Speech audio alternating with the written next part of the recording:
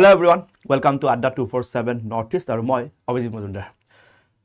আৰু এটা ক্লাছ লৈ আহিলো আৰু আজি ক্লাছটো কিবা এটা মই নতুন দি থৈ যাম যাতে ক্লাছটো শেষ হোৱাৰ পিছত তুমি এনেকৈ নালাগে যে মোৰ 1 ঘণ্টাটো এনে গ'ল হেনেকৈ যাতে ফিল নহয় গতিকে ক্লাছটোত আজি বহুত কেটা এনেকুৱা বস্তু আনিছো যিকেটা তুমি সাগে বহুত কামত আহিব আৰু বহুতখিনি এনেকুৱা বস্তু থাকিব যেখিনি বস্তু সাগে তুমি কমকৈ চৰ্চা কৰা আৰু যেখিনি বস্তু সিলেবাসৰ ভিতৰতে আছে তো আমি সিলেবাসৰ ভিতৰত থকা প্ৰতিটো বস্তু টাচ কৰিম যিখিনি বস্তু যেখিনি টপিক খুব কমকৈ চৰ্চাত থাকে যেখিনি টপিকৰ বিষয়ে মানুহে খুব কমকৈ পঢ়ে আমি সেই টপিকখিনি চৰ্চাখিনি ইয়াত কৰিব কাৰণে চেষ্টা কৰিম তো আজিৰ ক্লাছটো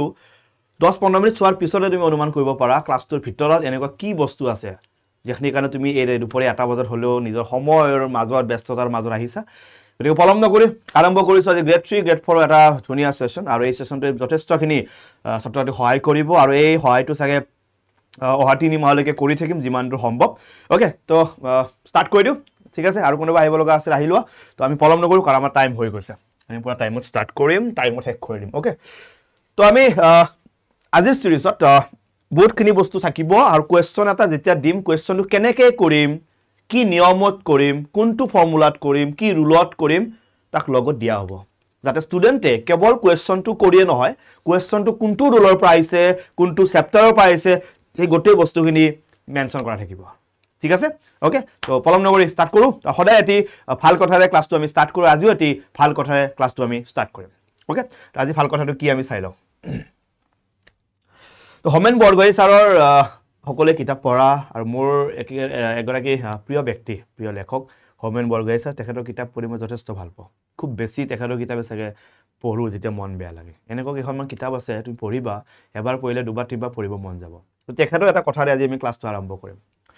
তেখেতে কৈছিলে পৰিশ্ৰমই হল মানুহৰ একমাত্ৰ পৰিত্ৰাণ পৰিশ্ৰমই হল মানুহৰ একমাত্ৰ পৰিত্ৰাণ যি মানুহে নিজে বাছি লোৱা কৰ্মক্ষেত্ৰত যি মানুহে নিজে বাছি লোৱা কৰ্মক্ষেত্ৰত কঠোৰ পৰিশ্ৰম কৰিব পাৰে সেই মানুহৰ মনলৈ আত্মবিশ্বাস আপোনা আপুনি আহে তুমি কৰবাত না কৰবাত কাম কৰি আছা মই যেনেকৈ কৰবাত কাম কৰি আছো তুমি কৰবাত কাম কৰি আছা তুমি নিজে এটা জায়গা বাছনি কৰিছা যেটো তোমাৰ কৰ্মক্ষেত্ৰ আৰু তুমি নিতু জায়গাত কাম কৰি আছা যেটো জায়গাত তুমি জব কৰি আছা প্ৰাইভেট হক গভৰ্ণমেণ্ট হক যিয়ে নহওক তো সেই জায়গাটোত যদি তুমি অধিক পৰিশ্ৰম কৰা একেবাৰে যিমানখিনি লাগে 100% যদি তুমি দিয়া তোমাৰ ভিতৰত যেটো আত্মবিশ্বাস সেই আত্মবিশ্বাসটো নিজে নিজে আহিব আৰু নিজে ৰিয়েলাইজ কৰিব যে মই এইটো ফিল্ডত ডাঙৰ মানুহ হ'ব পাৰো মই এইটো ফিল্ডত থাকিও নিজৰ জীৱনটো আগুৱাই লৈ যাব পাৰো গতিকে যতে কাম কৰি আছা যিখন প্ল্যাটফৰ্মত তুমি কাম কৰি আছা যতে তুমি কৰ্মক্ষেত্ৰ হিচাপে বাছনি কৰিছা তাতে তুমি তোমাৰ 100% দিয়া তাতে তুমি যিমান ইচ্ছা হিমান তুমি যিমান পাৰা হিমান পৰিশ্ৰম কৰা দেখিবা তোমাৰ প্ল্যাটফৰ্মখন আগবাঢ়ি যাব তুমি কাম কৰা যেটো প্লেস এই প্লেসটো আগবাঢ়ি যাব লগতে এটা যেতিয়া ইনষ্টিটিউচন বা প্ল্যাটফৰ্ম বা যেটো কোম্পানী সেই কোম্পানী যেতিয়া আগুৱাই যাব তাৰ লগত তোমাৰো ভৱিষ্যতটো সুন্দৰ হৈ গৈ থাকিব ওকে তো হোমেন বৰগোহাঁই ছাৰৰ এই কথাখিনিৰে আমি আজি ক্লাছটো আৰম্ভ কৰিম ওকে তো আজি স্টাৰ্টিংত আমি অকমান যোৱাকালি তোমালোকক এবাৰ কৈছিলো যি অকলে গম পোৱা নাছিল আকৌ এবাৰ কৈ দিও গ্ৰেড 3 এইচএছ পাছৰ এটো এক্সাম প্যাটাৰ্ন টোটাল কোৱেশ্চন থাকিব 100 টা ওকে ম্যাক্সিমাম মাৰ্কস থাকিব 150 আৰু তোমাক টাইম দিয়া থাকিব 2 ঘণ্টা এটো এই কাৰণে মনত পেলাই আছো বাৰে বাৰে যেনে তোমাৰ অকন ফিল হয় যে 2 ঘণ্টাত 100টা কোৱেশ্চন কৰিব লাগিব তাৰ মাজত পাছও কৰিব লাগিব ওকে গ্ৰেড 3 ডিগ্ৰী লেভেলৰ যেটো পোষ্ট আছে বা যেটো তুমি এপ্লাই কৰিবা তাৰ কাৰণে 100টা কোৱেশ্চন থাকিব আৰু মাৰ্কস থাকিব 175 মাৰ্কস আৰু তোমাক টাইম দিয়া থাকিব 2 ঘণ্টা ওকে 100টা তাতো কোৱেশ্চন এটো 100টা কোৱেশ্চন তাত মাৰ্কস থাকিব 150 ইয়াত মাৰ্কস থাকিব 175 আৰু দুয়োটাৰ কাৰণে টাইম দিয়া থাকিব 2 ঘণ্টা ইয়াত কোনো নেগেটিভ মাৰ্কসৰ ব্যৱস্থা নাই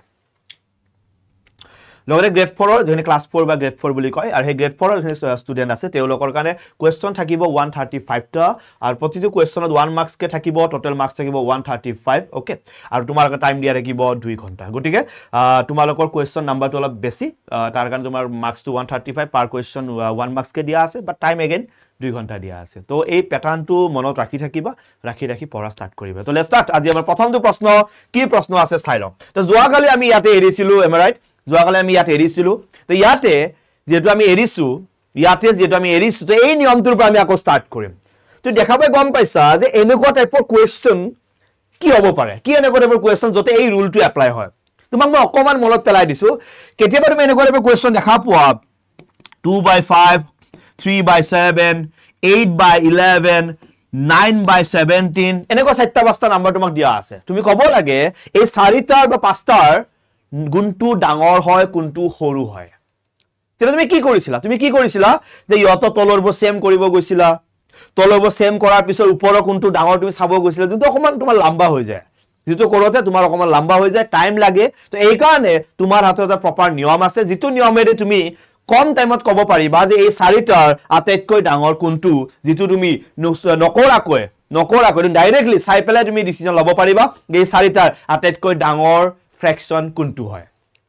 তাৰ কাৰণে তুমি অকমান এটা বস্তু মনত ৰাখিবা তোমাক যিকেটা কোৱেশ্চন নাম্বাৰ দিয়া আছে বা যিকেটা ফ্ৰেকশন দিয়া আছে তাৰ প্ৰথম ফ্ৰেকশনটো তুমি চাই লোৱা প্ৰথম ফ্ৰেকশনটো কি আছে 2/5 এই ৰুলটো মই একটু কাৰণে দিছো যাৰ প্ৰথম ফ্ৰেকশনটো চাই পেলাই তুমি গম পাবা প্ৰথম ফ্ৰেকশনৰ ওপৰতো কি বুলি কৈ আছো আমি নিউমাৰেটৰ যাক আমি লব বুলি কওঁ আৰু তলতো আমি কি বুলি কওঁ ডিনোমিনেটৰ যাক আমি হৰ বুলি কওঁ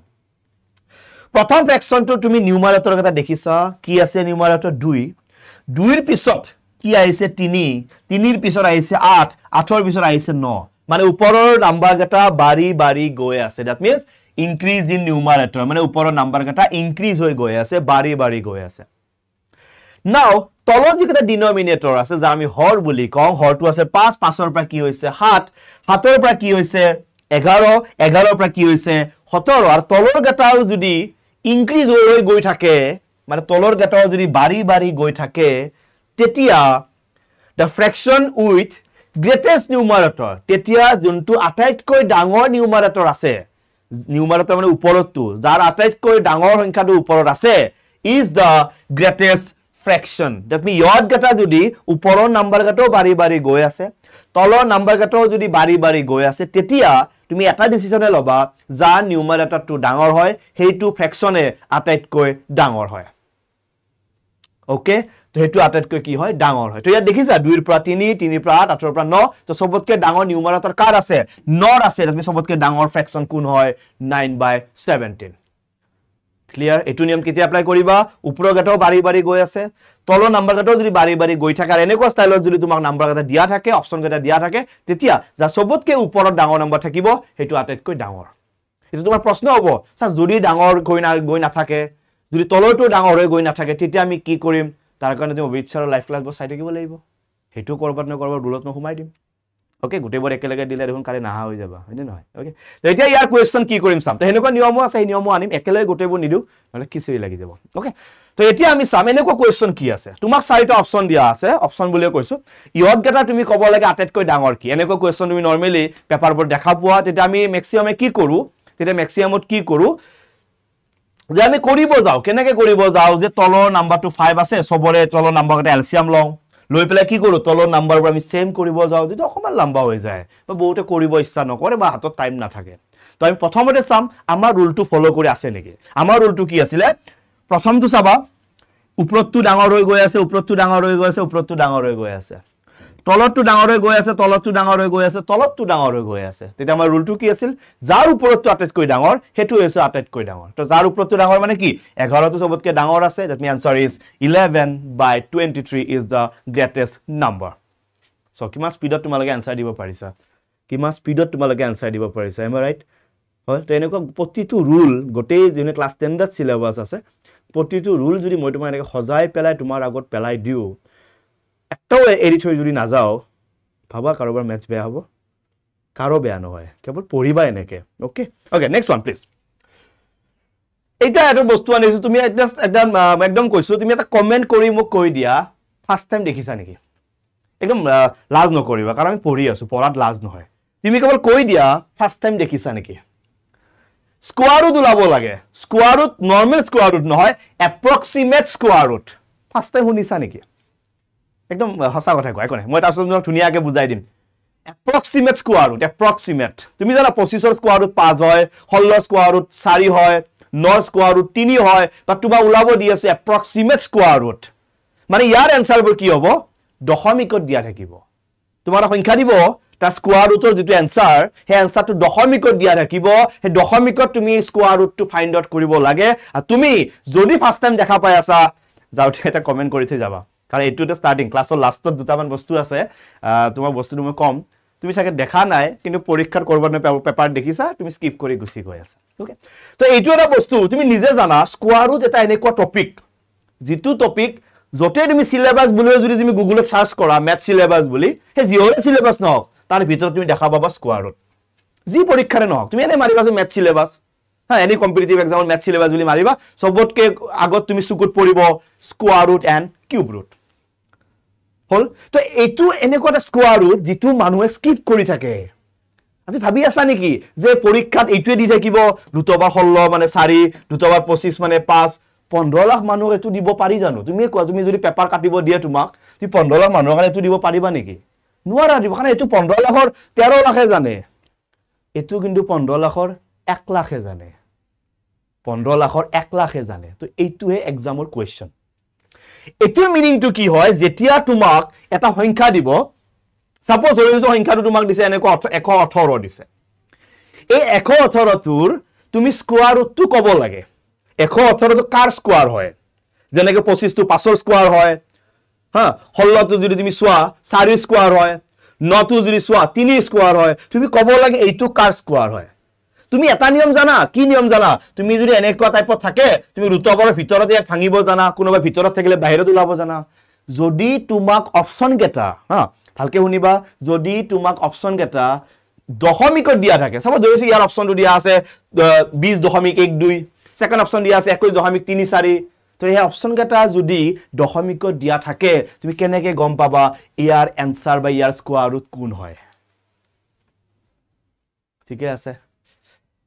এটা বজাৰ আহিছে সবে কাবাৰ লস হৈছে নেকি কবা হা ওকে তো এতিয়া আমি কম যে এনেকুৱা এটা সংখ্যা যাৰ স্কোৱাৰ ৰুট ওলাব লাগে আৰু এনসাৰ কেটা যদি দশমিকত দিয়া থাকে তেন্তে এটা সংখ্যাৰ আমি স্কোৱাৰ ৰুট কেনেকে ওলাম স্কোৱাৰ ৰুটটো ক্লাস 7 ৰ টপিক ক্লাস 8 ৰ টপিক ওকে তো ইয়াতে সোৱা approximate square root of a number এটা সংখ্যাৰ স্কোৱাৰ ৰুট ওলাব লাগে আমি স্কোৱাৰ ৰুট ওলাব জানো কিন্তু approximate ওলাব লাগে আৰু এনসাৰ কেটা দশমিকত ওলাব লাগে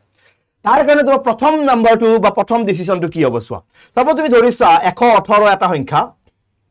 ইয়াৰ তুমি approximate square root ওলাই দিব লাগে এনসাৰটো দশমিকত ওলাই দিব লাগে ওকে ক'ব লাগে এইটো কাৰ স্কোৱাৰ হয় একদম একুৰেট এনসাৰ নালাগে approximate মানে তাৰ ওচৰত থাকিলে হ'ব প্ৰথম কাম divide the given number by a divisor এই যোনটো নাম্বাৰ তোমাক দিয়া আছে এই সংখ্যাটো কোনোবাই হৰণ কৰিব ডিভাইজাৰ মানে যোনে হৰণ কৰে এ কোনে হৰণ কৰিব নাম্বাৰটো এটাই আছে 118 হা কৈছে কি divide the given number যিটো নাম্বাৰ তোমাক দিয়া আছে সেই নাম্বাৰটো কোনোবাই ডিভাইড কৰিব কোনে by a divisor কোনবা এটা সংখ্যাই ডিভাইড কৰিব কোনে ডিভাইড কৰিব বেলে সংখ্যাটো আমাৰ তাত নাই ওকে বেলে সংখ্যাটো আমাৰ তাত নাই okay around approximate square root কোনটো সংখ্যা ডিভাইড কৰিব মই কৈ আছো around approximate square root of the number সাবাৰে যিটো সংখ্যা তোমাক দিয়া ৰাখিব এই সংখ্যাটো কোনোবাই হৰণ কৰিব কোনে হৰণ কৰিব তুমি নাজানা তোমাক কোনে হৰণ কৰিব বুলি কৈছে তুমি নিজে জানা ইয়াৰ ওচৰত কোনোবা না কোনোবা এটা স্কোৱাৰ সংখ্যা আছে যেনেকৈ 10 ৰ ওচৰত কোনি আছে 9 আছে এফালে কোনি আছে 16 বুজি পাইছা 10 ৰ ওপৰত স্কোৱাৰ নাম্বাৰ কোনি আছে 9 হয় এটা স্কোৱাৰ নাম্বাৰ হয় এফালে কোনি আছে 16 এটা স্কোৱাৰ নাম্বাৰ ঠিক তেনেদৰে ইয়াৰো কোনোবা আছে ইয়াৰ এফালে যদি সোৱা 100 আছে 10 গুণ এফালে যদি সোৱা 121 আছে 11 গুণ am I right okay তো ইয়াৰ ওচৰত এফালে এটা স্কোৱাৰ নাম্বাৰ আছে ইয়াৰ ওচৰত এফালে এটা স্কোৱাৰ নাম্বাৰ আছে তুমি চাবলে কোনটো বেছি ওচৰত আছে ওচৰত থাকাটো ললে ভাল তুমি দেখিছা এইফালতকে এইফালে বেছি ওচৰত আছে দ্যাট মিন্স 118 ৰ ওচৰত স্কোৱাৰ নাম্বাৰ কোনি আছে 121 আছে এটা কথাটো হল 121 টো কাৰ স্কোৱাৰ তুমি জানা 121 টো হৈছে 11 ৰ স্কোৱাৰ আমি 11 গুণ কিমান হয় 121 দ্যাট মিন্স এইটো সংখ্যা তুমি হৰণ কৰিব লাগিব কিহেদি 11 দি হৰণ কৰিব লাগিব স্টেপ নাম্বাৰ 1 বুজি পাইছা ক্লিয়াৰ আকৌ এবাৰ কৈ আছো ধুনিয়াকে শুনিবা ওকে অকমান ডাঙৰ লাগিব কিছু নাই এবাৰ বাদে নকৰো গুছি যাও কাৰণ তাৰ হি দেখাই নাই হা তুই গুছি যাব এক্সামত হি গুছি আহিবা বাদেটো নকৰো গুছি যাও তো কতে জীবনটো গুছি যাওতে যাব ওকে তে approximate square root of a number এইটো সংখ্যাৰ approximate square root ওলাব লাগে প্ৰথম স্টেপ ইয়াৰ ওচৰত স্কোৱাৰ নাম্বাৰ কোনি আছে তুমি চাই লবা ইয়াৰ ওচৰত স্কোৱাৰ নাম্বাৰ মই দুটা দেখা পাইছো 10 স্কোৱাৰ মানে এইটো 11 স্কোৱাৰ মানে এইটো সবতকে ওচৰত কোনি আছে 121 আছে আৰু 121 টো কাৰ স্কোৱাৰ 11 ৰ স্কোৱাৰ ক্লিয়াৰ ইতে 11 যদি কি কৰিব লাগে 118 ক তুমি হৰণ কৰিব লাগে প্ৰথম গম পালা যে হৰণ কিহেদি কৰিব লাগে এটো আইডিয়া সবে পালা তুমি মাথা মাৰিব নালাগে এনসাৰটো কেনেকৈ ওলাব তুমি মই কৈ থাকা হানি শুনি থাকা ওকে তুমি কৈ থাকাৰ শুনি থাকা প্ৰথম ইয়া কি কৰিবা 11 দি হৰণ কৰিবা কৰিলা সাপোজ 11 দি হৰণ কৰিলে 11 1 গুণ 11 এনেকৈ কিবা কৰিলা ৰাইট ওকে তাৰপিছত 8 টো নামি আহিল নাযায় দশমিক বা শূন্য দিলা ওকে আৰু 8 থাকিল দশমিক মানে এনেকুৱা কিবা সাপোজ কিবা উলাল আৰু এনেকুৱা কিবা কিবি উলাল থাকে সাপোজ হৈছে 11 দি হৰণ কৰাৰ পিছত এনেকুৱা কিবা এটা উলাল হৈ গল তাৰ পিছত কি কৰিম find the average এভাৰেজ জানা আকৌ মনত পেলাই দিও 3 আৰু 7 ৰ এভাৰেজ কেনেকৈ ওলাই জানা সংখ্যা দুটাক যোগ কৰিবা 2 দি হৰণ কৰিবা যেটো আনসাৰ পাবা ইটস কল্ড এভাৰেজ একদম সিম্পল ওকে 118 টো মানে এক্সাম্পল দিছো যি কোনো নাম্বাৰ লব পাৰা এনি নাম্বাৰ হল তো দুটা সংখ্যাৰ এভাৰেজ যদি মই লং সংখ্যা দুটা তুমি যোগ কৰিবা তাক 2 দি হৰণ কৰিবা this call average okay average শব্দটো বুজা হৈ গল find the average of the divisor মানে যেটো দি হৰণ কৰিছিলা কেৰি কৰিছিলা 11 ওকে and the quotient ভাগফল হৰণ কৰিছিলা 11 দি তাৰ নাম divisor quotient মানে যেটো তুমি হৰণ কৰি পালা কি পালা এটো পালা হিয়ৰ দুটাৰ তোমাক কি উলাব দিছে এভাৰেজ দ্যাট মিন্স 11 আৰু ইয়াৰ এভাৰেজ আমি জানা দুটা সংখ্যাৰ এভাৰেজ কেনেকৈ ওলাই সংখ্যা দুটা যোগ কৰিম ডিভাইডেড বাই 2 তো 11 আৰু ইয়াৰ কি কৰিবা তুমি এভাৰেজ উলাবা কেনেকৈ উলাবা 11 ৰ লগত কি কৰিবা 10.77 টো যোগ কৰিবা কেৰি হৰণ কৰিবা 2 দি হৰণ কৰিবা হৈ গল এভাৰেজ তাৰ পিছত দিস এভাৰেজ যেটো এভাৰেজ তুমি পালা is the হেতু কি হয় approximate square number of the given number average মানে কি সংখ্যা দুটা যোগ কৰিলা তাৰছত 2 দি হৰণ কৰিলা কৰাৰ পিছত যেটো আনসাৰ পাইছা সেই আনসাৰটোৱে হ'ব 118 ৰ approximate square root approximate একদম একুৰেট নহয় approximate that means হেতুৰ যেটো আনসাৰ পাবা সেই আনসাৰটো স্কোয়াৰ কৰিলে 118 মান পাবা একদম 118 নাপোৱা কিন্তু হেকন শব্দটো দিয়াই আছে approximate 118 একদম ওচৰত পাই যাবা this is called approximate square root আকৌ এবাৰ কৈ আছে যদি কোনোবাৰ কনসেপ্ট ৰৈ গৈছে আকৌ এবাৰ লাষ্ট চান্স এটা 118 ধৰিছো মই এক্সাম্পল বাবা তুমি যি ধৰা তোমাৰ ইচ্ছা মই কব মই এনে মনত আহিলে 118 তো মই 118 ধৰিছো যি মন যায় এটা সংখ্যা দিয়া আছে 118 সংখ্যাটো প্ৰথমে হৰণ কৰিবা কেৰি হৰণ কৰিবা তাৰ ওচৰত থকা স্কোয়াৰ নাম্বাৰ দুটা চাবা 118 ইফালে আছে 100 ইফালে আছে 121 ওচৰত কোনি আছে 121 আছে 121 টো কা স্কোয়াৰ 11 স্কোয়াৰ তো ইয়া হৰণ কৰিবা 11 দি ক্লিয়াৰ তো 11 দি হৰণ কৰাৰ পিছত উত্তৰটো ওপৰত দশমিকত কিবা আহি গব সবে জানা হৰণ কৰিব হে ওপৰত যেটো আনসাৰ আহিল আৰু যেটো তুমি হৰণ কৰিছিল 11 দুয়োকে এভাৰেজ উলাবা এভাৰেজ মানে কি দুয়োকে প্লাস কৰি 2 দি হৰণ কৰিবা you get the approximate square root of 118 টান নহয় তুমি কেৱল পোৱা নাছিলা তুমি কেৱল এৰি থৈ গৈছিলা যাৰ কাৰণে তুমি আজি ফাৰ্স্ট টাইম শুনি আছা বাট স্কোয়াৰ ৰুট ক্লাস 7 ৰ টপিক স্কোয়াৰ ৰুট ক্লাস 8 ৰ টপিক এটা তুমি কোৱা যে স্যাৰ এটো পৰীক্ষাত আহিব নোৱাৰে কিয় তোমাক ডিভাইড কোৱা নাই ক্লাস 6 ত তুমি এভাৰেজ কোৱা নাই ক্লাস 8 ত ইয়াত কিবা বেলেগ বস্তু ইউজ হৈছে নেকি ইয়াত কি ইউজ হৈছে ডিভাইড ইউজ হৈছে এভাৰেজ মানে কি দুটা সংখ্যা যোগ কৰি 2 দি হৰণ এভাৰেজ শব্দটো বৰ বাধে দিলু মই এভাৰেজ বুলি কলে বেছি ডাঙৰ ডাঙৰ দেখা পায় বহুতে কব এভাৰেজৰ কোৱেশ্চন কিবা কোৱেশ্চন ইয়াত কেৱল হৰণটো ইউজ হৈছে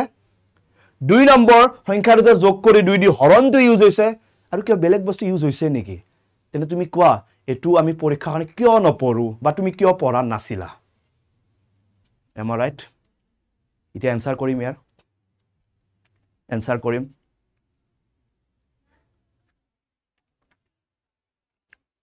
আনসাৰ কৰিব এটা কোৱেশ্চন কৰি লও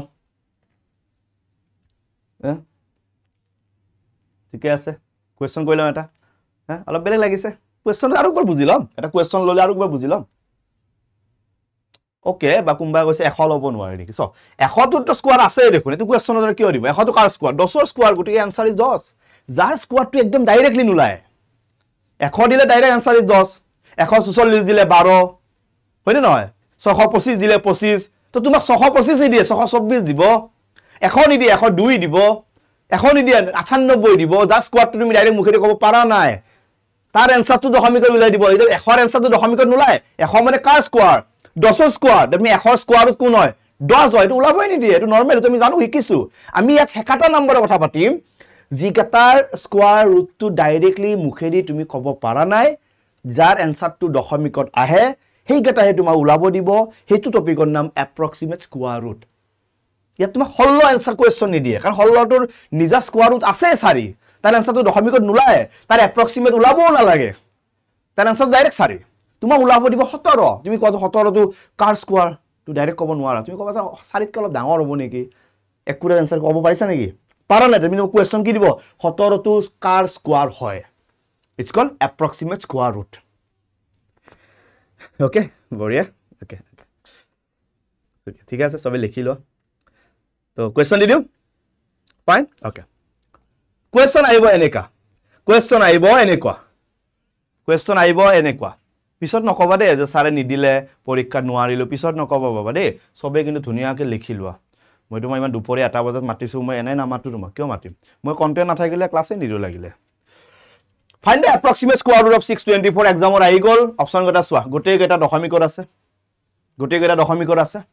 ক্লাস 8 ৰ টপিক তুমি ইগনোৰ কৰিছিলা মই তোমাক কৈছো ইগনোৰ নকৰিবা স্কোয়াৰ ৰুট একদম মেজৰ টপিক হয় competitive এক্সামৰ major topic square root যেটো স্কোয়াৰ ৰুটৰ এনি কোৱেশ্চন পৰীক্ষাত সবে দেখা পায় তো এতিয়া আমি কৈছে 624 তাৰ লাগে আনসাৰটো আমি ক'ব লাগে স্কোয়াৰ ৰুট মানে কি 624 টো কাৰ স্কোয়াৰ হয় ওকে 624 টো কাৰ স্কোয়াৰ হয় আমি কম এতিয়া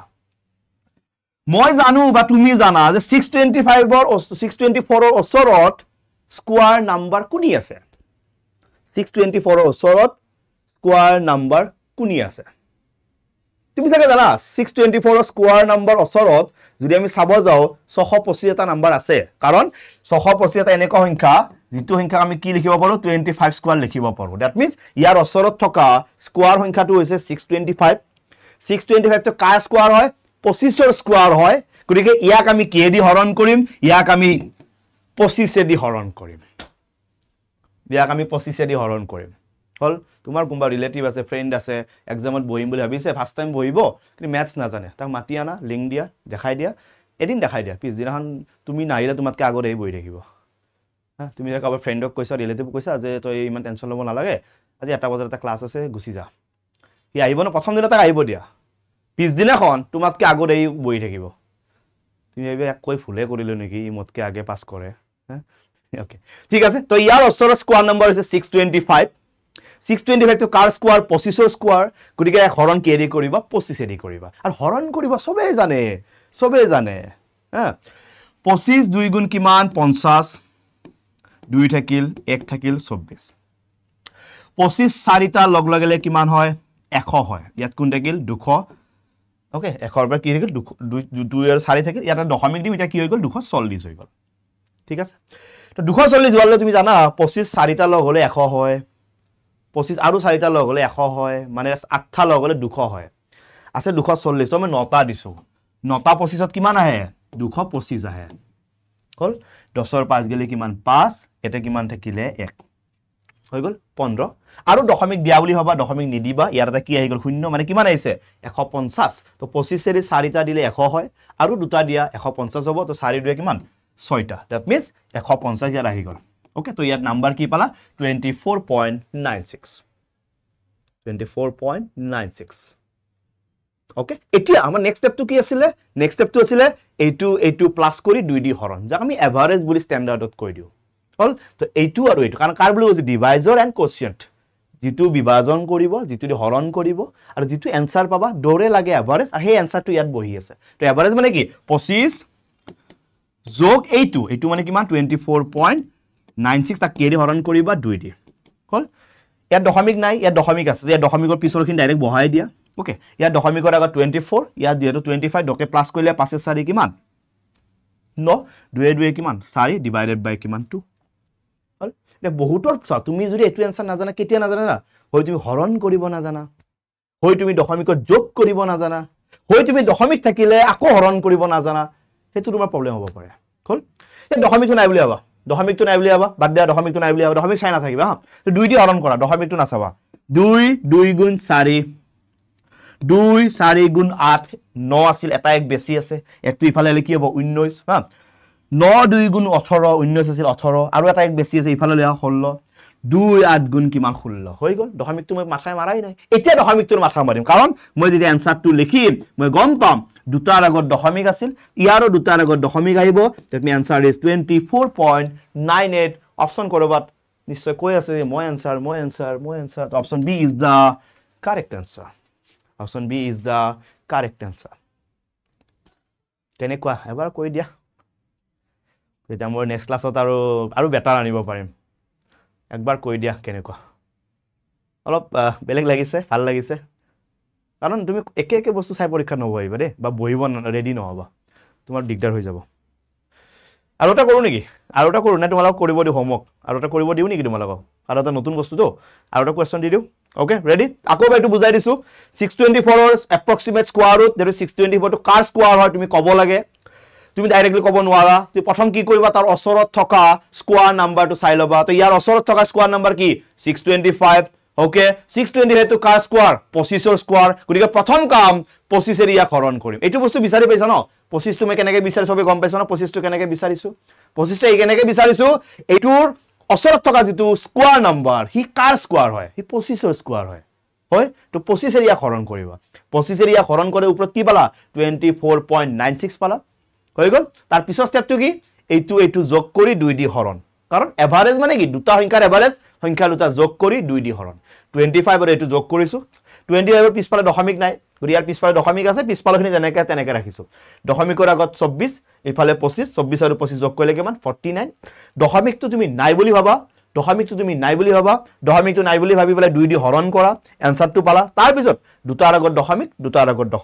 24.98 ওকে নাও নেক্সট ইয়াৰ এটা কোৱেশ্চন মই তোমাক দিম তুমি কোৱেশ্চনটো লিখি লোৱা আৰু এনসাৰটো কমেন্ট কৰি থৈ মোক গুছি যাবা আৰু কেতিয়াবা এনেকুৱা হ'ব পাৰে ওচৰত থকা সংখ্যা দুটা কোনটো লং তুমি কেতিয়াবা এনেকুৱা হৈ যাব ন ওচৰত এটো বেছি আছে এটো লং কেতিয়াবা এনেকুৱা টাইমো কৰিব পাৰা মই তোমাক আৰু এটা এডভাইস কৰো কেতিয়াবা কি হৈছে অকমান মই এটো এক্সাম্পল দিছিলো হা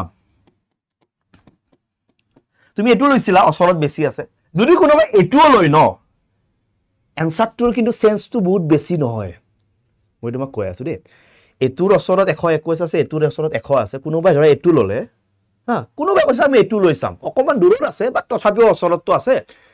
এতকে মাজত যেটো বেলেগ নাই গতিকে মই এটো লম ই যদি এটোও লৈ ন এনসাৰৰ মাজত অকমান কিবা চেঞ্জ হ'ব মানে কেনেকুৱা চেঞ্জ হ'ব চাও ধৰিছো এনসাৰটো এনেকুৱা ওলাইছে কাবাৰ এটো লওতে এনসাৰটো সব এনেকুৱা ওলাইছে এটো ললে এনসাৰটো মেবি অকমান কিবা এনেকুৱা ওলাব অপশনটো তোমাক মিলাই দিব অপশনটো তোমাক টেনশন লব নালাগে অপশনটো তোমাক মিলাই দিব যদি কোনোবাই এটো লয় কোনোবাই যদি এটো লয় অপশনটো তোমাক মিলাই দিব কেতিয়াবা এনেকুৱা হয় এটো লওতে সবত এটো ওলাইছে অপশনত এটো নাই কেতিয়াবা ষ্টুডেন্ট টিচাৰ বোৰ এনেকুৱা কৰে কেতিয়াবা কাৰণ ময়ো কৰিম বেলেগো কৰিব কম্পিটিটিভ এক্সাম এটো লৈছা এনসাৰটো এটো ওলাল অপশনত ধৰা এটো নাই ভয় নাখাবা লগে লগে তুমি এইফালে থকা নাম্বাৰটো ট্ৰাই কৰিবা তোমাৰ এনসাৰটো অপশনত থাকি যাব মই তোমাক আকৌ এটা এডভাইস কৰিছো ভালকে শুনিবা আকৌ এবাৰ শুনিবা এটো লওতে যদি ওচৰত তুমি এটো লৈছা লওতে বাই চান্স অপশনটো তেওঁলোকে দিয়া নাই তুমি ভাবিবা কি ভুল হল নেকি ভুল নহয় তেতিয়া তুমি এইফালে যোনটো নাম্বাৰ কাৰণ তুমি এটা সংখ্যা 10 সাইডে দুটা স্কোৱাৰ নাম্বাৰ থাকিবই এটা সংখ্যা 10 সাইডে দুটা স্কোৱাৰ নাম্বাৰ থাকিব লাগিবই হয় না নহয় এটো লওতে যদি এটো এনসাৰ যদি ওলাই যদি অপশনত বাই চান্স তোমাৰ নাথাকে তুমি এইফালতটো লৈ চাবা অপশনটো তোমাৰ নিজে নেক্সটটো মিলি যাব ওকে মনত থাকিব ক্লিয়াৰ ওকে তো নেক্সট যাও এটো নিজে কৰিবা ম্যাক্সিমাম আনসাৰ কৈয়ে আছে ওকে একো নাই তথাপি তুমি নেক্সটটো কৰিম হ'ব তো ভাবি থাকা যে নেক্সটটো এনেকুৱা কি বস্তু আছে যেটো বস্তু তো ইয়াত যদি এপ্ৰক্সিমেট স্কোৱাৰ ৰুট নিদি পেলাই এপ্ৰক্সিমেট যদি কিউব ৰুট দিয়ে এপ্ৰক্সিমেট কিউব ৰুট তুমি চাগে জানা 8 টো কাৰ কিউব হয় 2 ৰ কিউব হয় 27 টো কাৰ কিউব হয় 27 টো 3 ৰ কিউব হয় 125 টো কাৰ কিউব হয় 125 টো 5 ৰ কিউব হয় তোমাক কৈ আছে 124 টো কাৰ কিউব হয় হেতু আইব এপ্ৰক্সিমেট কিউব ৰুট এপ্ৰক্সিমেট আগতে স্কোৱাৰ আছে এপ্ৰক্সিমেট কিউব ৰুট যদি খুদে তুমি পাৰিবা তাৰ কাৰণে অবিচাৰ লাইভ ক্লাছটো চাই থাকিবা আহি যাব হঠাৎ ওকে বহুত আনসাৰ দিয়ে দিছে মজা ওকে নেক্সট এটা আনাদাৰ ৰুল ধুনিয়াকে লিখি লোৱা স্ক্ৰিনশ্বট মাৰিলে যি কৰা মুঠতে তোমাৰ লগত ৰাখিবা লিখা স্ক্ৰিনশ্বট মাৰা যি কৰা বা তোমাৰ লগত ৰাখিবা গতিকে আৰু পিডিএফ মই শেয়াৰ কৰি আছো মই যোনটো Telegram channel Maths with Abhijit Sir okay Maths with Abhijit Sir তাতে আমি টেলিগ্ৰাম চেনেল আছে এটো আমাৰ ৰাইট আৰু ইয়াতে মই গোটেই পিডিএফ ডিটেইলছ সব দি আছো মানে কোনো ফাইলে যাতে তোমাৰ ম্যাথছৰ প্ৰবলেম নহয় তো Maths with Abhijit Sir Telegram channel এটা আছে এই টেলিগ্ৰাম চেনেলটো তোমালোকক মই পিডিএফটো পঠাই দিম হ'ব এই পিডিএফটো তুমি লৈ লবা হ'ব তো ইয়াতে ৰুলটো কি এটো এটা সৰু বস্তু কিন্তু বহুতে নাজানে আৰু সদায় জানিবা যে ডিভিজিবিলিটি বা হৰণ কৰা কথাখিনি ক্লাস 7 আৰু 8 ত থাকে ক্লাস 7 আৰু 8 ত থাকে ঠিক তো ইয়াতে কি হয় তোমাক এটা সংখ্যা দিব সংখ্যাটোক কিমানটা নাম্বাৰে হৰণ কৰিব পাৰে দিস ইজ কল্ড ডিভাইজৰ এটা সংখ্যা দিব সাপোজ সংখ্যাটো 20 20ক কিমানটা সংখ্যাই হৰণ কৰিব পাৰে তুমি ক'ব লাগে কিন্তু সংখ্যাটো 20 বুলি ক'লে তুমি ডাইৰেক্ট মুখেদি ক'ব পাৰা যদি সংখ্যাটো 20ৰ জাগাত তোমাক যদি 20000 দিয়ে তুমি তো ইমান সহজে ক'ব নোৱাৰা কাৰণ ইমান তোমাৰ গণি থাকিব সময় নাই তেতিয়া তুমি এই ৰুলটো এপ্লাই কৰিবা এই ৰুলটো কি মিনিং কৰি আছে তুমি যেতিয়া যেটো নাম্বাৰ তোমাক দিয়া থাকিব সেই নাম্বাৰটো তোমাক ক'ব যে সেই নাম্বাৰটো কিমানটা নাম্বাৰে হৰণ কৰিব পাৰে নাম্বাৰ অফ ডিভিজন যদি ওলাব লাগে ম্যাক্সিমাম কেতিয়াবা এক্সাম দেখিছা টেটৰ এক্সামবোৰটো চাবে number of prime factor prime division ওলাব দিয়ে নাম্বাৰ অফ ডিভিজন ওলাব দিয়ে ওকে এইবোৰ দেখিছা তুমি তো ইয়াতে কি হয় এন এটা যদি নাম্বাৰ থাকে কিবা এটা নাম্বাৰ তোমাক দিয়া আছে প্ৰথমতে এন তুমি ভাঙিবা এনেকুৱা ষ্টাইলত এটো কি মিনিং কৰিছে জানা সাপোজ ধৰিছো 30 আছে 30 টো তুমি এনেকে ভাঙিব জানা ন 2 দি কেইবাৰ 15 বাৰ 3 দি কেইবাৰ 5 বাৰ মানে 30 মানে তুমি কি পালা 2 পইচা এটা 3 পইচা এটা আৰু 5 পইচা এটা এই যোনটো 2 3 5 এই সংখ্যাটা আমি সদায় কি লং প্ৰাইম নাম্বাৰ আমি এনেকে নিলিখো 6 টু দি পাৱাৰ কিবা তুমি যিমানবোৰ এনেকুৱা বস্তু ভাঙিছা এনেকুৱা যিমানবোৰ বস্তু ভাঙিছা সদায় কাষত তুমি কি নাম্বাৰ লৈছিলা মৌলিক সংখ্যা লৈছিলা প্ৰাইম নাম্বাৰ তুমি সবে জানা গতি ইয়াতে এ বি সি এইবোৰ যি নাম্বাৰ আহিছে এইবোৰ সদায় মৌলিক সংখ্যা এনেকুৱা হ'ব লাগিব 2 3 5 4 হ'ব নোৱাৰে 6 হ'ব নোৱাৰে লিখিলা লিখাৰ পিছত এই ওপৰত যিকেটা নাম্বাৰ থাকিব মানে ইয়াৰ ওপৰত কি আছে এন ইয়াৰ ওপৰত কি আছে এম ইয়াৰ ওপৰত কি আছে পি সেই ওপৰত যিকেটা নাম্বাৰ থাকিব সেই নাম্বাৰ কেটাৰ লগত কি কৰিবলে 1 প্লাস কৰিবলে এটো 1 আছে 1 ৰ লগত 1 প্লাস নেক্সট কি আছে 1 ইয়াটো 1 ৰ লগত 1 প্লাস নেক্সট ৰ ওপৰত কি আছে 1 এটোৰ 1 ৰ ওপৰত কি 1 প্লাস তাৰপিছত মাজত কি আছে এখনে মানে কি আছে ব্র্যাকেট একে একে কিমান 2 একে একে কিমান 2 একে একে কিমান 2 2 2 গুণ 4 4 2 গুণ কিমান 8 দ্যাট মিন্স 30ক কিমানটা সংখ্যা হৰণ কৰিব পাৰে 8টা সংখ্যা হৰণ কৰিব পাৰে একে পাৰে 2 পাৰে 3 এ পাৰে তাৰপিছত 5 এ পাৰে হল 6 এ পাৰে 10 এ পাৰিব নেক্সট কোনে পাৰিব 15 এ পাৰিব আৰু কোনে পাৰিব 30 এ পাৰিব আৰু কোনে পাৰিব নেকি নোৱাৰে তুমি কিমানটা পাইছো 8টা পাইছো 30ৰ কাৰণে মই এনেকে গুণ দিব পাৰিছো ন এনসাৰটো উপৰ মিলাব পাৰিছো যদি সংখ্যাটো 3000 হয় 30000 হয় তুমি এনেকে গুণি থাকিব নোৱাৰা তেতিয়া তুমি এটো ৰুল এপ্লাই কৰিবই লাগিব তোমাৰ সংখ্যা দিব 3000 তো 3000ক কিমানটা সংখ্যাই হৰণ কৰিব পাৰে this is cold number of ডিভাইজৰ কিমানটা সংখ্যাই হৰণ কৰিব পাৰে ঠিক আছে অসমীয়াত ওকে ঠিক আছে এটোৰা কি অসমীয়া দিম বাবা তোৰ যে অসমীয়াত কি দিম কয় এটো এটো কোনবা কয় এটো অসমীয়া এটো কি অসমীয়া দিবা লাগা কি আছে কচোন ডিভাইজৰ মানে ইয়াত লিখিয়ে দিছো বিভাজকবোৰ কেনেকে বিচাৰিব এখনি তো এডজাস্ট কৰা বাবা ইমান ডাঙৰ অনলাইন প্ল্যাটফৰ্মত পঢ়ি আছে এখনি এডজাস্ট কৰা এখনি আৰু অসমীয়া নিবিচাৰিবা বেয়া দেখি ন ইমান ডাঙৰ গ্ৰেড 3 পৰীক্ষাত বহি আছে এটো লাইনৰ অসমীয়া নিবিচাৰিবা এটলিষ্ট কাৰণ ডিভাইজৰ অসমীয়াত ইয়াত দেখাই আছে বিভাজকবোৰ n is any number কিবা এটা সংখ্যা হেতুৰ অসমীয়া নিবিচাৰিবা বেয়া দেখি ন ওকে ঠিক আছে তো আজিবা মনত ৰাখিবা যেটো সংখ্যা দিয়া থাকিব সংখ্যাটো এনেকৈ হৰণ কৰি বনাই লবা আৰু বনাই লোৱা পিছত নাম্বাৰবোৰ হৰে তলত প্ৰাইম নাম্বাৰ আহিব লাগিব মৌলিক সংখ্যা আহিব লাগিব আৰু নেক্সট নিয়ম কি ওপৰত যিকৰা পাৱাৰ থাকিব সেই পাৱাৰ কেটা লৈ এটা +1 কৰিবা কৰিবলাই গুটিকেটা পূৰণ কৰিবা টোটাল নাম্বাৰটো পাই যাবা যিমানটা নাম্বাৰ ইয়া হৰণ কৰিব পাৰে সেই নাম্বাৰটো পাই যাবা this is cold number of ডিভাইজৰ কিমানটা সংখ্যাই হৰণ কৰিব পাৰে ভাল ৰুল এটা Okay, so let's start. Your question ki ase ami check korim. Okay, so question. Find the number divisor of 900. তুমি পৰীক্ষা উদিব যে 900 কিমানটা সংখ্যাই হৰণ কৰিব পাৰে তুমি কোৱাচোন যদি তুমি ৰুল নাজানা তুমি এনেকে কিমানটা গণিবা একে হৰণ কৰিব পাৰে 2 পাৰে 3 এ পাৰে কিমান উলাবা তুমি কিমান নোৱাৰা না ইমান উলাবা তোমাৰ হাতত টাইম নাই আৰু নোৱাৰাও সম্ভৱ নহয় তো ইয়াক যদি ক'ব লাগে যে 900 কিমানটা সংখ্যাই হৰণ কৰিব পাৰে তেটো কোৱেশ্চন কিয় আহিব নোৱাৰে ওকে এটো গ্ৰেড 4 ৰ কাৰণে গ্ৰেড 3 গটাই দেখোন না জানা এটো বাৰ কলে কোনবা ধৰক বলে যে এটো গ্ৰেড 4 আহিব নেকি সাপোজ গ্ৰেড 3 গটাই দেখোন না জানা তো গ্ৰেড 3 দিলো একো লস নাই যদি এক্সামিনাৰে এটো গ্ৰেড 3 তো দিয়ে একো লস নাই কাৰণ এক্সামিনাৰে গমে পায় বহুত মানে নাজানে এইবোৰ নাচাই এইবোৰ কথা বুজি পাইছ না কোৱেশ্চন এনেকুৱা টাইপৰ দিব সহজে দিব গ্ৰেড 3 তো সহজে দিব কিন্তু বহুতে নাচায় তো ইয়াত ক'ব লাগে 900 কিমানটা সংখ্যাই হৰণ কৰিব পাৰে তো 900 বুলি ক'লে তুমি জানা 2 দি 45 বা লগত 0 ন 2 2 গুণ 4 2 2 গুণ 4 2 5 গুণ 10 ওকে 3 দি 7 3 গুণ 21 5 3 গুণ 15 ৰাইট 3 দি 3 2 গুণ 6 ওকে 5 3 গুণ 15 5 দি কেইবাৰ 5 বাৰ মানে 900 টো ভাঙাতে কি পাইছো 2 পাইছো মই দুটা 3 পাইছো মই দুটা আৰু 5 পাইছো মই দুটা আমাৰ কোৱেশ্চনটো এনসাৰটো কেনেকা আছিল এই ওপৰৰ যেটো সংখ্যা তাৰ লগত এক এটা পূৰণ কৰা এটো সংখ্যাৰ লগত তুমি এক এটা পূৰণ কৰা সৰি যোগ কৰা ওকে এটো সংখ্যালৈ এটা এক তুমি যোগ কৰা ওকে ইয়াৰ লগত +1 ইয়াৰ লগত +1 ইয়াৰ লগত +1 ওকে মাজৰ একোনে কি আছে পূৰণ ওকে ইয়াত কি ৰেগিল 3 ইয়াত কি ৰেগিল 3 ইয়াত কি ৰেগিল 3 3 3 গুণ 9 9 3 গুণ কিমান 27 যদি 9ক হৰণ কৰিব পাৰা টোটাল সংখ্যা কিমানটা আছে 27 টা আছে option B is the correct answer option B is the correct answer ঠিক আছে ওকে প্ৰথম ইয়াক এনেকৈ ভাঙিব সবে জানে এটো 1 মিনিটত ভাঙি দিব পাৰি তো ইয়াতে দেখে 2 আহিছে দুটা 2 স্কয়াৰ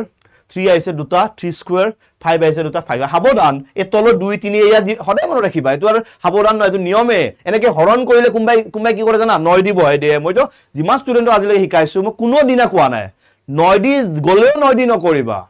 4 দি যায় এক তথাপিও 4 দি নকৰিবা 10 দি যায় এক তথাপিও 10 দি নকৰিবা প্ৰথম নিয়ম 2 দি যাই থাকিব যেতিয়ালৈকে কৰি থাকিবা 2 দি নগলে 3 দি কৰিবা 3 দি নগলে 5 দি কৰিবা 5 দি নগলে 7 দি কৰিবা কিছুমান এনেকৈ টাইপৰ শিকাইবা তুমি কৰবা শিকিছা স্টাৰ্টিংৰে 5 দি দিয়ে না হেতু ভুল নকৰিবা ৰুল ব্ৰেক নকৰিবা ম্যাক্সিমাম কি হয় না 5 দি তো যাবই তো ডাইৰেক্ট 5 দি দিও তেতিয়া কি হয় না হি ভাবি থাকে এইবাৰ বা কেৰি যাব এইবাৰ বা কেৰি যাব মই ভাবিব নালাই কিয় মই প্ৰথম যে 2 দি দিছো 2 দি যদি না যায় ন আৰু 2 দিৰ কেতিয়াও না যায় তো 2 নম্বৰটো বাদ দিয়া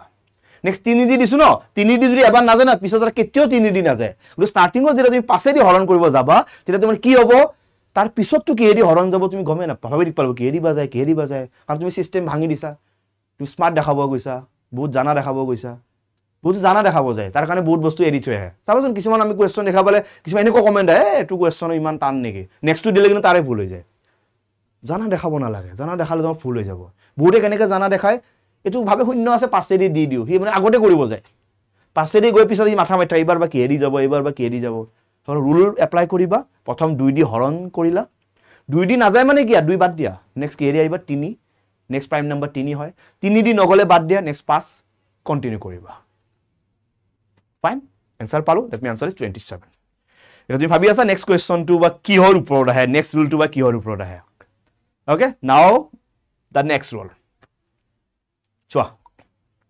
ডিভিজিবিলিটি ক্লাস 8 ৰ কিতাপত আছে ডিভিজিবিলিটি ক্লাস 7 ৰ কিতাপত আছে তো আগৰটো আছিল ডিভিজিবিলিটিৰ এটা ৰুল বিভাজনৰ এটা ৰুল এইবাৰ আকৌ এটা ডিভিজিবিলিটি অৰ্থাৎ বিভাজনৰ এটা ৰুল তো ৰুল গটা মই কোনো ডাঙৰ সিলেবাসৰ আনা নাই কোনো ডাঙৰ বস্তুৰ আনা নাই মই ক্লাস 8 ৰ আনিছো তেটো চাই লোৱা ধুনিয়াকে স্ক্ৰিনশ্বট মাৰি লোৱা ধুনিয়াকে লিখি লোৱা ওকে এইটো এটা ফৰমেট এইটো এটা এনেকুৱা ফৰমেট যেটো ফৰমেট লৰা ছোৱালী ইউজ কৰি আছে ক্লাস 8 ৰ লৰা ছোৱালীবোৰে ইউজ কৰে যিকোনো এটা নাম্বাৰ যদি থাকে n বুলি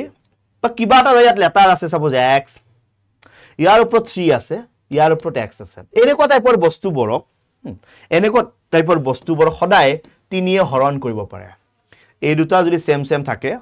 এই দুটা যদি সেম থাকে ইয়াত যদি 3 থাকে সাপোজ এনেকুৱা 11 3 -11 এনেকুৱা টাইপ বস্তু দেখাবলে গম পাবা এইটো সেম আছে ইয়াত 3 আছে ন এইটো 3 দি ডিভাইড কৰিব পাৰে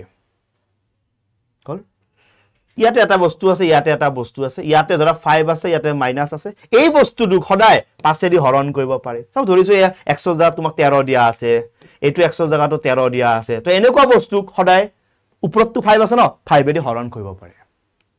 হল সিমিলাৰলি ওপৰত যদি 11 থাকে গুটেটো 11 দি হৰণ কৰিব পাৰে ওপৰত যদি 13 থাকে গুটেটো 13 দি হৰণ কৰিব পাৰে এটো ৰুল কেৱল 3 5 11 13 ৰ কাৰণে মানে তোমাক কেনেবা সুধিব তোমাক কেনেবা এনেকৈ ক'ব যে 9 টু দি পাৱাৰ 11 -9 এটো কিৰে ডিভিজিবল হ'ব তলত 7টা মান অপচন দিব 3 5 11 13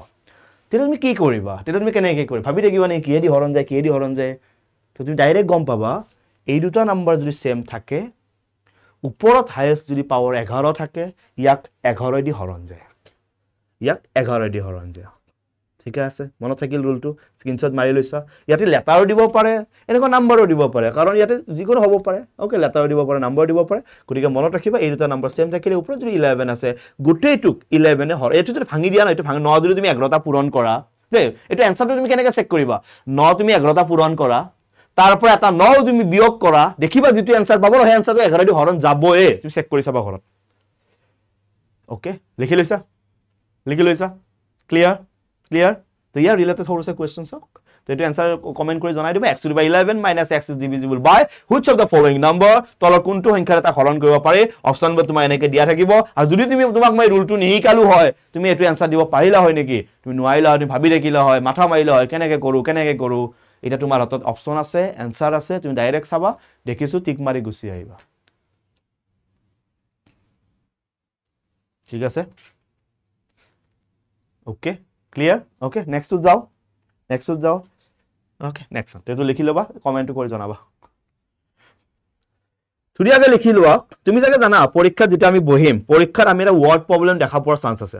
পৰীক্ষাৰ এটা ওয়াৰ্ড প্ৰবলেম দেখা পোৱাৰ চান্স আছে কাৰণ পৰীক্ষা যিখন পেপাৰৰ মিনিমাম দুটা আমি ওয়াৰ্ড প্ৰবলেম দেখা পাম ওয়াৰ্ড প্ৰবলেম দেখিলে আমাৰ ওয়াৰ্ড প্ৰবলেম আহা ৰাস্তা দুটা মেইনলি এটা আছে লিনিয়াৰ ইকুৱেশ্যন আৰু এটা কোয়াড্ৰেটিক ইকুৱেশ্যন আৰু এটা ওয়াৰ্ড প্ৰবলেম আহা চান্স আছে বয়সৰ ওপৰত যেটো ৰিজনিংৰ বুলিও ক'ব পাৰা যেটো ম্যাথছৰ বুলিও ক'ব পাৰা ওকে বয়সৰ ওপৰত গতিকে আমি যদি আমি ওয়াৰ্ড প্ৰবলেম পৰীক্ষাত দুটা দেখা পাও ওয়াৰ্ড প্ৰবলেম আমি দেখা পামে এটো আৰ পেপাৰত তুমি দেখিছা প্ৰত্যেকখন পেপাৰত ওয়াৰ্ড প্ৰবলেম দিবই লাগিব ওয়াৰ্ড প্ৰবলেম দেখা পালে এটা দিব লাগিব লিনিয়াৰ ইকুৱেশ্যন নিদিলে তুমি দিব লাগিব কোয়াড্ৰেটিক ইকুৱেশ্যন আৰু যদি দুয়োটা নিদিয়ে দুয়োটাৰ মিক্স থকা আছে এটা কোৱেশ্যন তোমাক দিব পাৰে আৰু নেক্সট ওয়াৰ্ড প্ৰবলেম দিলে তোমাক দিব পাৰে বয়সৰ ওপৰত এটা ওয়াৰ্ড প্ৰবলেম দিয়াৰ চান্স বেছি থাকে গতিকে তাৰে এটা মই দিছো এটো এনেকৰ কোৱেশ্যন যেটো কোৱেশ্যন অকমান কোয়াড্ৰেটিক ৰিলেটেড হৈ আছে যেটো কোৱেশ্যন লিনিয়াৰ ৰিলেটেড হৈ আছে গতি এই ৰুলটো মনত ৰাখা লিনিয়াৰ আৰু কোয়াড্ৰেটিক মিক্স কৰি যদি ওয়াৰ্ড প্ৰবলেম দিয়ে এনেকুৱা টাইপৰ চান্সটো বেছি থাকে আৰু ইয়াতকে ডাঙৰো দিব নোৱাৰে ওকে তো এটো কি জানা না এটো একদম এনেকুৱা কোৱেশ্যন যেটো লিনিয়াৰ ইকুৱেশ্যন কোয়াড্ৰেটিক ইকুৱেশ্যন অলপ মিক্স টাইপ হৈ আছে এটো বস্তু চাব লাগে যত মিক্স আছে এটো কি the sum of two number দুটা সংখ্যাৰ যোগফলটো দিয়া আছে x দুটা সংখ্যা যোগ কৰিলে x হয় and the difference is y দুটা সংখ্যা বিয়োগ কৰিলে y হয় দুটা সংখ্যা যোগ কৰিলে x হয় দুটা সংখ্যা বিয়োগ কৰিলে y হয় আমাক সুধিব হে যি দুটা সংখ্যাৰ আমি কথা পাতি আছো যাক যোগ কৰিলে x হয় বিয়োগ কৰিলে y হয় হে সংখ্যা দুটাক যদি মই স্কয়াৰ কৰি দিও এই সংখ্যা দুটাক যদি মই স্কয়াৰ কৰি দিও তাক মাইনাস কৰিলে आंसरটো কিমান ওলাব the answer is x into y তুমি ইহতে ডাইৰেক্ট নাম ইনটু কৰি দিবা you get the result তুমি যোগফল আৰু পূৰণফলটো ইনটু কৰি দিবা হেৰ স্কয়াৰৰ মাইনাসটো পাই যাবা এটা বেসিক ফর্মুলা হয় x square minus y square this equal to x plus y x minus y okay clear তো দুটা সংখ্যাৰ যোগফল দিয়া আছে 100 দুটা সংখ্যাৰ পাৰ্থক্য বিয়োগফল দিয়া আছে 37 সংখ্যা দুটাৰ বৰ্গৰ পাৰ্থক্য দুটা বস্তু ৰাখেৰে এটা অসমীয়া মই বুজাই দিও বৰ্গৰ পাৰ্থক্য বেলেগ বস্তু পাৰ্থক্যৰ বৰ্গ বেলেগ বস্তু আকৌ এবাৰ কৈছো বৰ্গৰ পাৰ্থক্য বেলেগ বস্তু পাৰ্থক্যৰ যদি বৰ্গ উদে হেইটো বেলেগ বস্তু গটিকে তুমি একদম ওভাৰ কনফিডেন্সত নাথাকিবা যে তুমি জানাটোৱে হয় প্ৰশ্নটো পঢ়ি চাবা দৌৰা দৌৰি নকৰিবা আকৌ এবাৰ কৈ আছো বৰ্গৰ পাৰ্থক্য মানে কি সংখ্যা দুটাক তুমি বৰ্গ কৰিছা স্কয়াৰ কৰিছা তাৰ পিছত পাৰ্থক্য মানে মাইনাস ওলাইছা এটো কয় বৰ্গৰ পাৰ্থক্য okay difference of there স্কয়াৰ্স next কি হ'ব যদি তুমি হুদে পাৰ্থক্যৰ বৰ্গ মানে প্ৰথম দোকে পাৰ্থক্য ওলাই লবা মানে মাইনাস কৰি লবা কৰাৰ পিছত তুমি লবা বৰ্গটো দুটা বস্তু কিন্তু একে নহয় দৌৰা দৌৰিতে ভুল কৰি থৈ নাহিবা এটা নম্বৰত কিন্তু 1000 ক্যান্ডিডেট সোমাই যাব 1 মাৰ্কস যদি গুছি যায় হে 1 মাৰ্কসৰ জাগাটোত 1000 ক্যান্ডিডেটে তোমাক ক্ৰস কৰি গুছি যাব এইকনে পঢ়তে লাইভ ক্লাছত পঢ়তে পুৰা সিৰিয়াসলি পঢ়িবা কমেন্টত বহুতে ধেমালি কৰিব আহিব কাৰবাক জুকাব কাৰবাক মাতিব কাৰবাক কিবা ক'ব অলপ তুমি লাগিলে লাইভ পাৰ্ট অলপ দূৰত ৰাখিবা স্ক্ৰিনখন লাগিলে ডাঙৰ কৰিবা ক্লাছটো চাবা সবৰে এইম একে নহয় হ'ব পাৰে কোনোবাই তোমাক ইয়াত কমেডি কৰি থাকিব কোনোবাই কিবা বেলেগ কৰি থাকিব তোমাক বেলেগ সাইডত নিব ট্ৰাই কৰিব তোমাৰ সিচুৱেচনটো হেই লৰা বা হে ছোৱালীজনে নুবুজে যে ধৰা কমেডি কৰি আছে কমেন্টত মেথছৰ ক্লাছ সাপোজ কৰিছো নকৰে বাৰু আমাৰ ষ্টুডেণ্টৰা ভাল আমাৰ ষ্টুডেণ্টৰা নকৰে বাট যদি কৰবাত কৰে তুমি কমেডিত না যাবা কাৰণ তোমাৰ যেটো সিচুৱেচন তুমি এক্সামটো কিয় দিব আইছা তুমি এক্সামটো কিয় পাস কৰিব লাগে হেইটো কিন্তু হেই লৰা বা ছোৱালীজনে বুজি নাপায় কাৰণ তাৰ লাইফৰ হে সিচুৱেচনটো হোৱা নাই হিচাকে ঘৰৰ পৰা ধুনিয়াকে খাই আছে যি খুজিছে ঘৰৰ পৰা দি আছে গলে তাৰ একো চিন্তাই নাই বিন্দাস খাই আছে যি ইচ্ছা পৰীক্ষাত পাস কৰিলো তাক কোনো কংগ্ৰেচুলেশ্যন দিব নাই ফেল কৰিলো কোনো তাক গালি পাৰিব কাৰণ তাৰ ঘৰৰ সিচুৱেচন ইমান মানে প্ৰবলেম নাই ধুনিয়াকে খাইলৈ থাকিব পাৰে বা তোমাৰ ঘৰৰ সিচুৱেচনটোৰ লগত বেলেগৰ ঘৰৰ সিচুৱেচনটো নিমিলে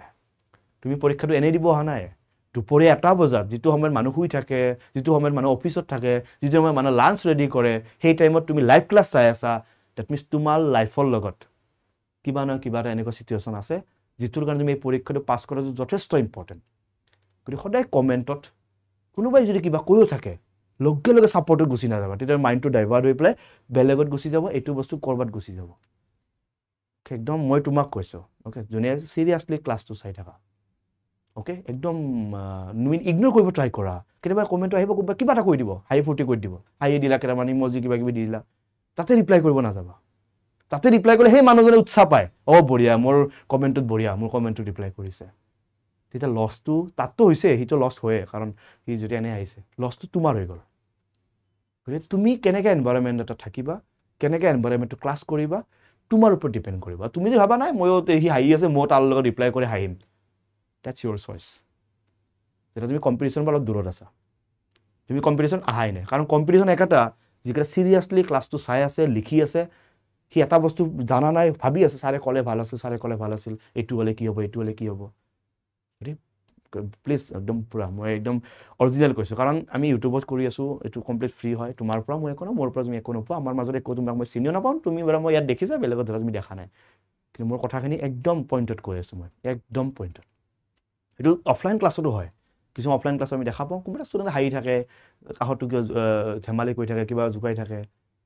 হেতু যদি কাহটো সাপোৰ্ট দিয়ে ন হি আৰু লাই পাই যাব ও বঢ়িয়া মোক দু সাপোৰ্ট দিছে বি কেয়াৰফুল ওকে মই এজ টিচাৰ তোমাক জানি ক'ব পাৰো মই হেনে কৈছো বাট মোৰ ষ্টুডেন্ট হেনে কোন হয় মোৰ গোটেইটো ষ্টুডেন্ট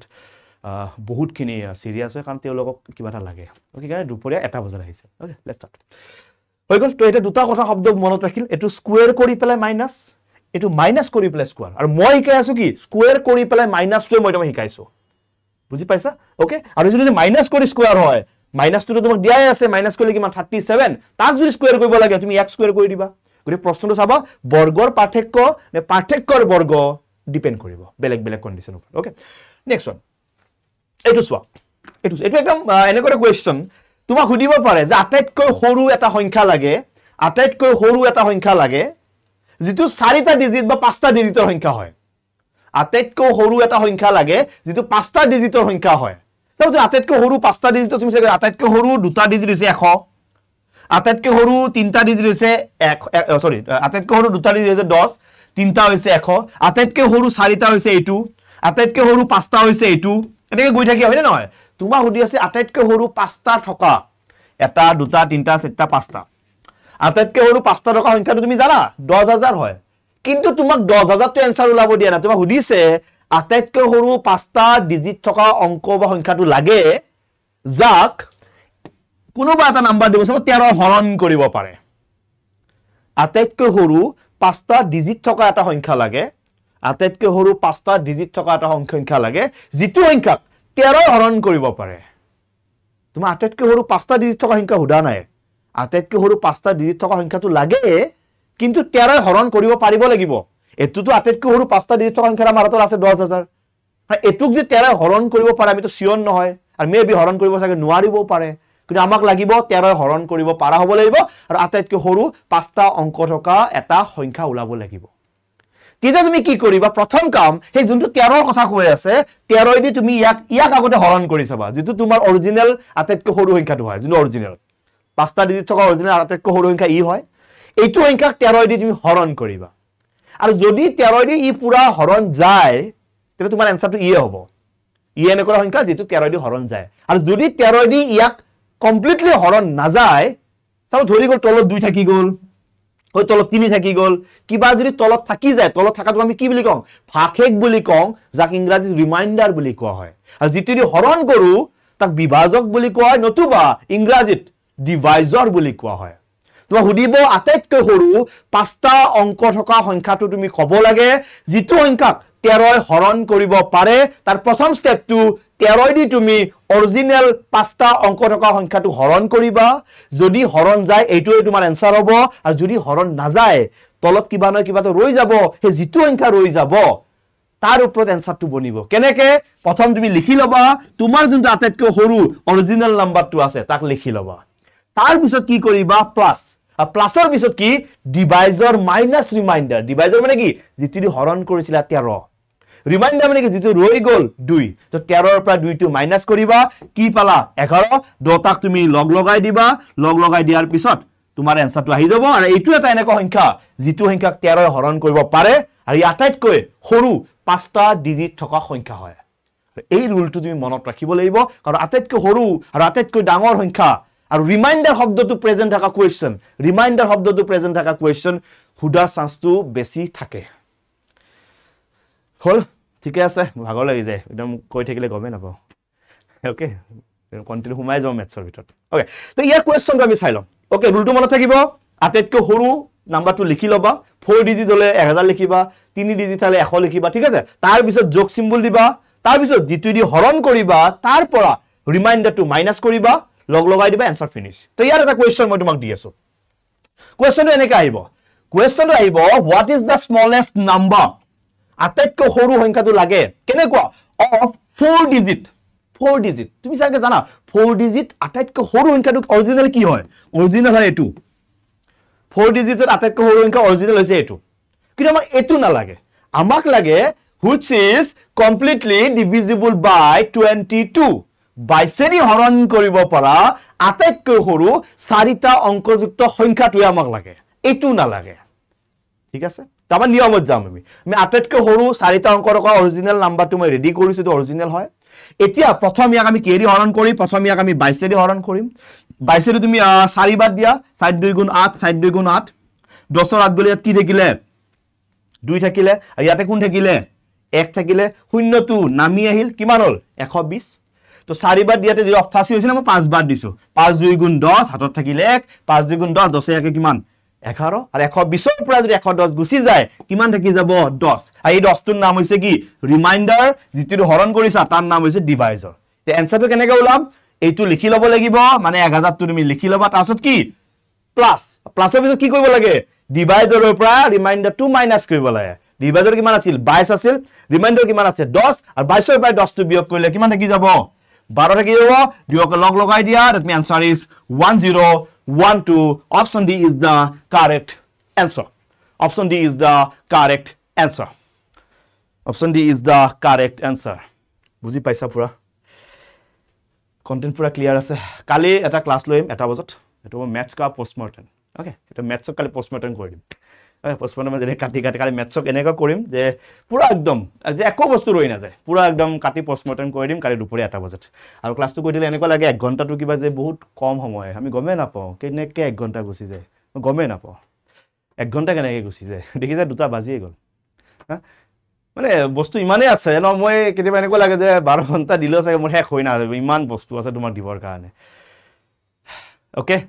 ঠিক আছে ওকে লাষ্ট ক্লাসে এটা গ্ৰেটেস্ট দিছিলো মেবি মই এটা স্মলেস্ট দি দিলো আজি আকৌ এবাৰ ঠিক আছে বুজি পাইছা 2টা বাজে এতিয়া ঘণ্টা মানে নেক্সট আমাৰ বেলেগ ক্লাস থাকে আৰু আমাৰ ৰাতিপুৱাৰ পৰা পুৰা 8টা ক্লাস ডেইলি 8টা ক্লাস থাকে ADRE 2.0 ইউটিউব চেনেলত তো 8টা ক্লাস তুমি কৰিবা আৰু ইয়াৰ পিডিএফ টো ম্যাথছৰ অভিচাৰ টেলিগ্ৰাম চেনেলত মই দি দিম আৰু মেবি সকলে ভাল পাবা পিডিএফ টো ধুনিয়াকৈ সেভ কৰিবা কপি বনাবা কোৱেশ্চন আৰু আছে বাবা কোৱেশ্চন আৰু আছে বহুত আছে কিমান মানে মই টাইমে মোক নিদিয়ে মানে তো কোৱেশ্চন তো বহুত আছে তো কালি দুপৰীয়া 8টা বজাত ইয়াৰ পিছৰ যোনটো কোৱেশ্চন তাতে মই দেখাই থৈ দিও তাৰ পৰা আমি স্টাৰ্ট কৰিম ইয়াৰ পৰা কালি স্টাৰ্ট কৰিম ওকে এইবোৰ কোৱেশ্চন দেখিছা এটো ক্লাস 9 ৰ হয় কালি ইয়াৰ পৰা স্টাৰ্ট কৰিম আৰু আশা কৰো ক্লাসটো ভাল পাইছে যাওতে এটা কমেন্ট কৰি থৈ যাবা যদি এই ক্লাসটো তোমাক হেল্প কৰিছে ক্লাসটোৰ পৰা যদি তোমাৰ কিবা লাভ হোৱা যেন অনুভৱ হৈছে আৰু যদি তোমাৰ ক্লাসটোত লাভ হয় তেতিয়াহে তুমি 8টা বজাত আহিবা কাৰণ তুমি 8টা বজাত নিজৰ সময় নষ্ট কৰি যেটো আহিবা তোমাক লাগে যদি বা তোমাৰ যদি প্ৰফিট হয় বা তুমি যদি ভাল পাইছা তেতিয়াহে ক্লাসটোত আহিবা ওকে কাৰণ তুমি ভাল পাব লাগিব না তুমি ভাল নোপোৱা বস্তুটা তুমি 1 ঘণ্টা নেট খৰচ কৰি এমবি খৰচ কৰি কিয় চাবা যদি তুমি ক্লাসটো ভাল পোৱা তুমি আহিবা আৰু মই বিশ্বাস মোৰ কন্টেন্টত তোমাক 1% মই তোমাক হতাশ নকৰো 1% মই হতাশ নকৰো প্ৰতিটো বস্তু তোমাক যেতে কামত আহে হেতু বস্তু চেষ্টা কৰিম আৰু ভালকে পঢ়ি থাকিবা মই লগত আছো ম্যাথছক ভয় নকৰিবা বাকি সাবজেক্ট পঢ়ি থাকা ম্যাথছৰ কাৰণে মই আছো আৰু মই যদি তোমাক তিনিমাহ গাইড কৰো বৰম্ব পৰীক্ষাৰ অপচন পৰ্যন্ত তোমাৰ কমন পৰি যাব মানে এনেকৈ যদি প্ৰেক্টিস কৰা ওকে তো লগ পাম অহাকালি দুপৰীয়া 1টা বজাত তেতিয়ালৈকে বিদায় দিব আৰু 1 ঘণ্টাটো কেনেকৈ গল গমেই নাপালো তোমালোকে গম নাপালা যিমানখিনি মানুহ ষ্টাৰ্টিংত আছিল এইটো ইমানখিনি মানুহে আছে তো আকৌ এবাৰ মোৰ ফালৰ পৰা বহুত বহুত ধন্যবাদ জ্ঞাপন কৰিছো আৰু আগন্তুক দিনত এনেকৈ মৰম আশীৰ্বাদ কৰি থাকিব আৰু মেথছক ভয় কৰা বাদ দিয়ক আপোনাৰ ঘৰত কোনোবা সৰু ল'ৰা ছোৱালী আছে সিহঁতেও যদি মেথছ ভয় কৰে সিহঁতক কৈ দিয়ক মেথছ ভয় নকৰিবি কাৰণ মেথছ চবতকৈ ইণ্টাৰেষ্টিং আৰু ভাল লগা ছাবজেক্ট হয় গতিকে লগ পাম অহাকালি দুপৰীয়া 1টা বজাত তেতিয়ালৈকে বিদায় লৈছোঁ আৰু আগৰ ক্লাছখিনি চাই ল'ব ইতিমধ্যে আমাৰ টোটেল এইটো 5টা ক্লাছ গ'লে 5টা ক্লাছৰ এটা কপি বনাব কাৰণ প্ৰতিটো বস্তু ইম্পৰ্টেণ্ট আছে অ'কে লগ পাম অহাকালি দুপৰীয়া 1টা বজাত তেতিয়ালৈকে বিদায় লৈছোঁ